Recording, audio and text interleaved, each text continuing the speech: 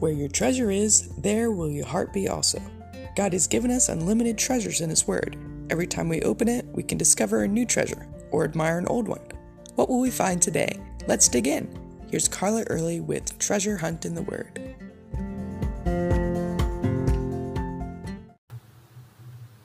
One of my favorite stories about Elisha comes from 2 Kings 6:13 through 23. The king of Syria just found out that Elisha, the prophet of Israel's God, had been obstructing him at every turn, keeping him from being able to attack Israel. God had been telling Elisha all the Syrians' plans, so the king of Syria thought that if he could kill Elisha, he could overcome Israel. Do you see the fallacies in the king's thinking? If God could tell Elisha where the Syrians were about to attack Israel, couldn't he also tell Elisha that the Syrian army was coming for him? So, just like the Israel army, Elisha could have easily escaped well before the Syrians arrived. That would make sense. But that wasn't God's plan. He decided to show the Syrian army just a little bit of what he was capable of. So let me read to you what happened. The king of Syria sent horses and chariots and a great army to Elisha's house, and they came by night and surrounded the city. And when the servant of the man of God arose early and went out, there was an army surrounding the city with horses and chariots. And his servant said to Elisha, "Alas, my master, what shall we do?" So Elisha answered, "Do not fear, for those who are with us are more than those who are with them." Now let me just stop right here for a second to say that we can use this verse too. Anytime we find ourselves surrounded by impossible circumstances, we can take Elisha's advice to his servant. First, do not fear. That's important, because when we let fear control us, we end up making stupid mistakes and ultimately not trusting the Lord.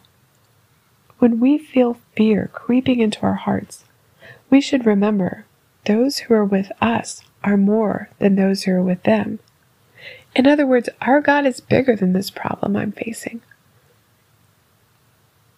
Not only does He see my circumstances, but they don't take Him by surprise. In fact, my circumstances are part of His plan, and He is totally in charge. Elisha's servant, waking up to horses, chariots, and enemies surrounding them, didn't realize this. His first instinct was fear and panic.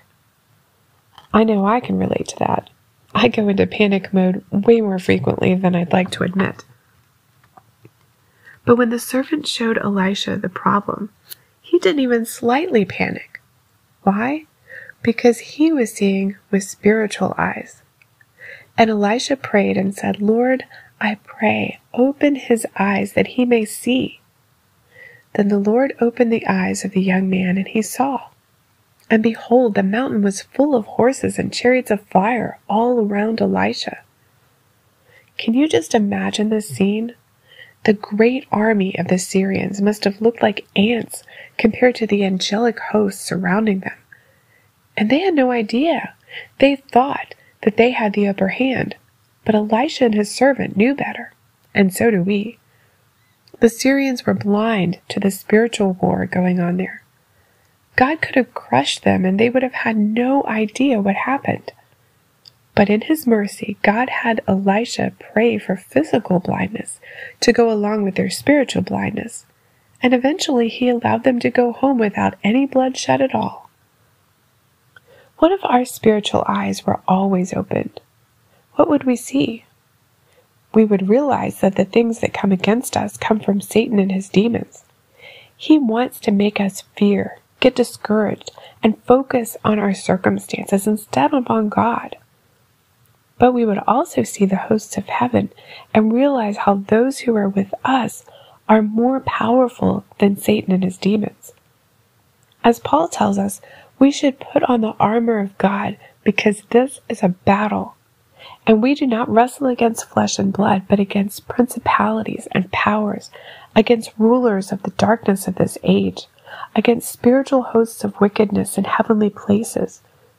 If we're fighting on God's side, we know we will win. so we don't need to fear. What spiritual battle are you fighting today? Are your spiritual eyes open? You can contact us at treasurehuntintheword@gmail.com. We'd love to hear the treasures God has given you through His Word. You can listen to other episodes at our website, which you can find in the description below. Thanks for listening, and remember, where your treasure is, there will your heart be also.